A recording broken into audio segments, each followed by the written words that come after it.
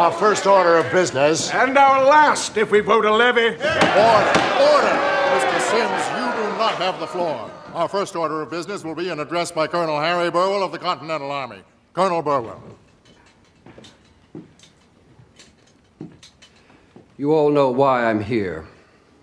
I'm not an orator, and I would not try to convince you of the worthiness of our cause. I'm a soldier, and we are at war. From Philadelphia, we expect a declaration of independence. 8 of the 13 colonies have levied money in support of a continental army. I ask that South Carolina be the 9th. Massachusetts and Virginia may be at war, but South Carolina is not. Hear, hear. This is not a war for the independence of 1 or 2 colonies, but for the independence of 1 nation. And, yes, what nation is that? An American nation. There is no such nation, and to speak of one is treason.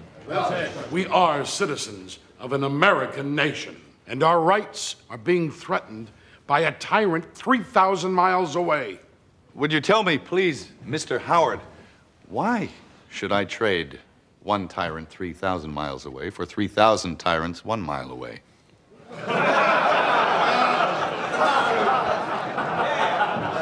An elected legislature can trample a man's rights as easily as a king can. Captain Martin, I understood you to be a patriot.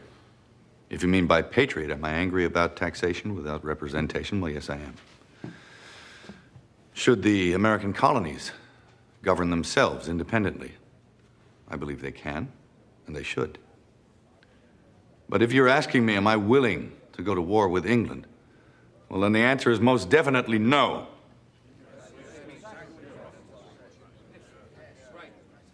This from the same Captain Benjamin Martin, whose fury was so famous during the Wilderness Campaign? I was intemperate in my youth. Temperance can be a convenient disguise for fear. Mr. Middleton, I fought with Captain Martin under Washington in the French and Indian War. There's not a man in this room, or anywhere for that matter, to whom I would more willingly trust my life. Hear, hear. There are alternatives to war.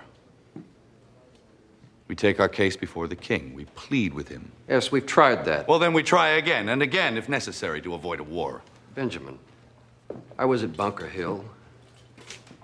The British advanced 3 times, and we killed over 700 of them at point-blank range, and still they took the ground.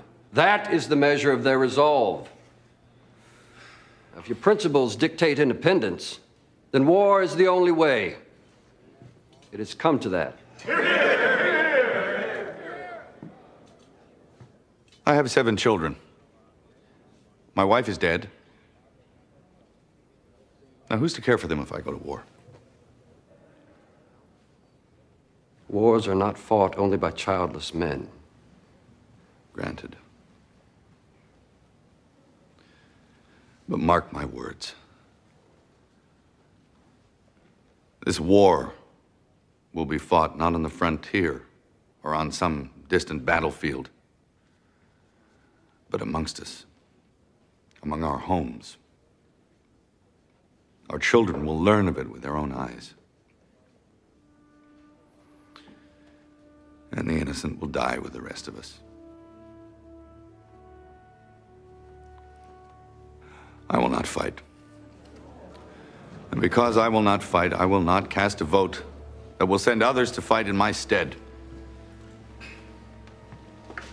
And your principles. I'm a parent. I haven't got the luxury of principles.